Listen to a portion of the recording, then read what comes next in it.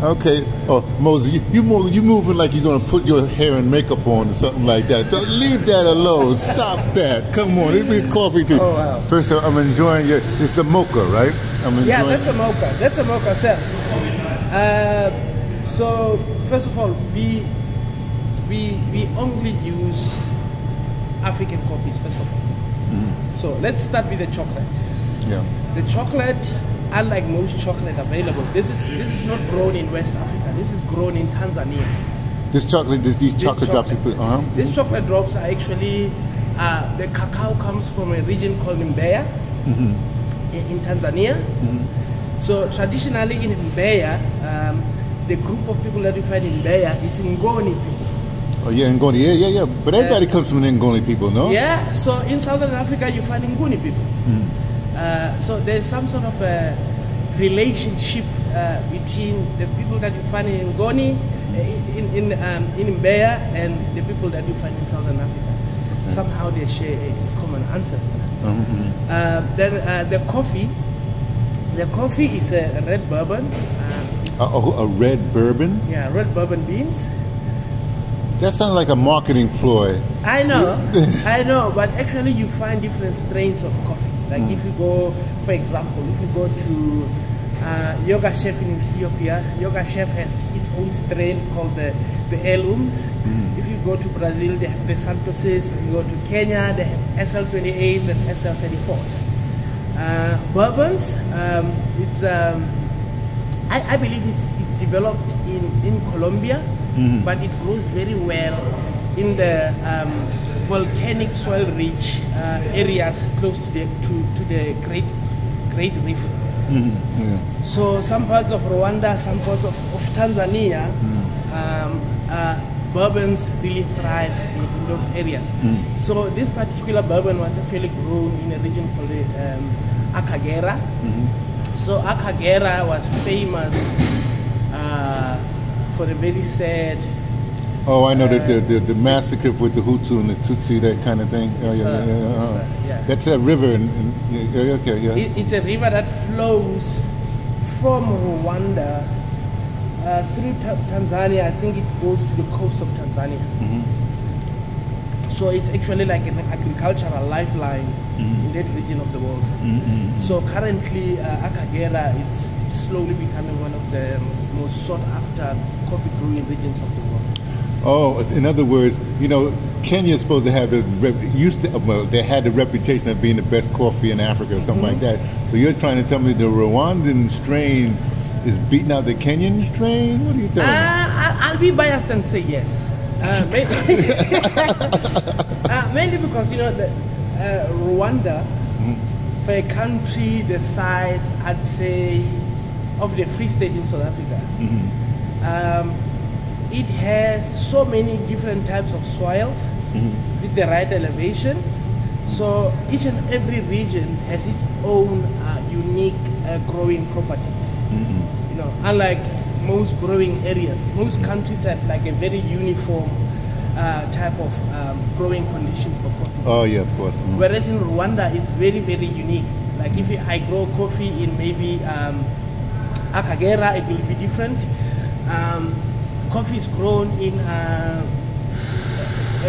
the Fuji Mountains will be slightly different, so on and so forth. So, so that's why I love Rwandan coffees. I always say, Rwandan coffees are like African people. Yes, and I'm waiting. Yes, yeah, I'm waiting for the punchline. Yes,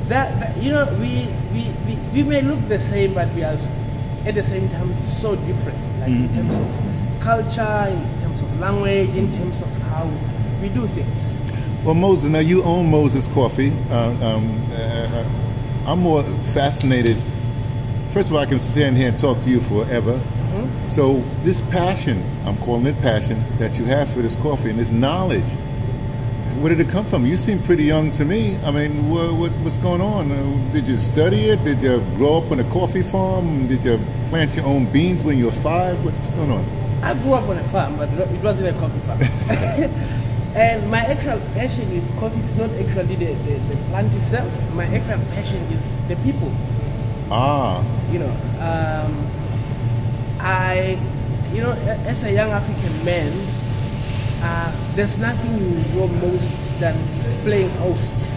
Oh, yes, yes. You get what I'm saying? Definitely. Sharing the love of something that you love with other people. So to me, the sense of community within the coffee industry, that's what I love. You know, you meet people from all walks of life. You get what I'm saying? Coffee is not specifically for a certain group of people, it's for everybody. Well, hold on a second. It does have a subculture. You say whatever you just said, but I say no. You meet addicts from all over the world. Because everybody I know, you see, I have my little mocha because I'm not really a coffee drinker. I love hot chocolate, but man, people they get the jitters, they get all kinds of like a meth if they can't get their coffee. So what I'm liking with what we have specifically Cape Town, like in terms of the coffee industry, is we have expertise. You know, coffee is not just coffee anymore.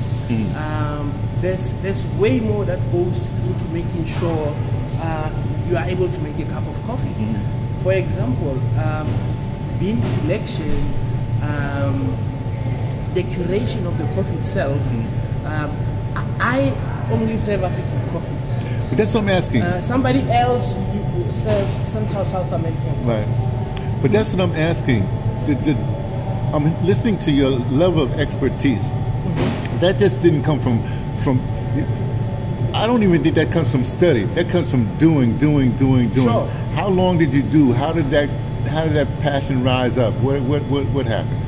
So I've been doing coffee for well over 10 years now. It's actually the only proper job that I know how to do. You know, but very early on,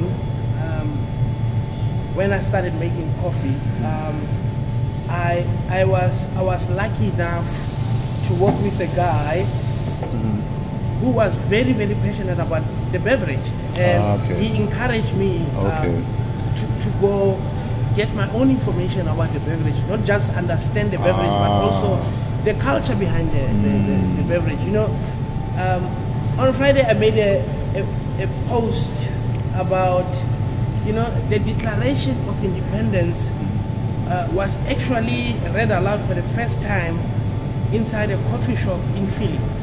Oh, in Philadelphia? Yeah. Yeah, I know that. Actually, I know that fact. You get what I'm saying? I know that fact, yes. So, the importance of the liquid network culture for me is what is important. Like, I've always believed, like, liquid networks will always be a place for innovation, sharing innovation, meeting different people, and getting influences for whatever you want to do. You know, so that's my whole idea with coffee, to create a platform whereby people from all walks of life can just come into a space and become themselves. Yeah. Well, Moses, it's been literally, I talked to a lot of people on the planet for many years.